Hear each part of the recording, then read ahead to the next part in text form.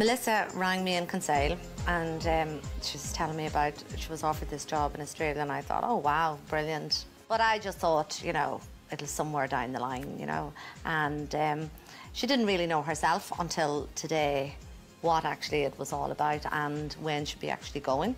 So it turns out now, when are you going? It's like, I thought maybe a couple of months down the road, but it's like in 2 weeks. How did it go? Really well. Really well? Yeah. Oh, go on, give me, let me know. What bit do you want to know first? Is it good? I'll give you the bad news first. There is bad news. Kind of bad news. For you. Oh no. 26th of May.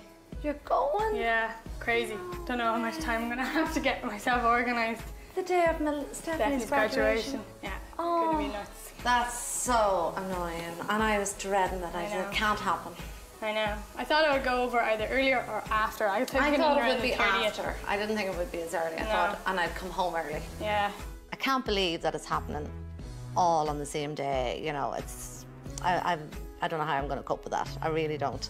It's going to be so hard. And then, you know, for Melissa as well, you know, I'm going to be there helping her pack. And I'm thinking, oh my God, what am I doing? I don't want to help you pack. I don't want you to go. But at the same time, I know it's a fantastic opportunity for her.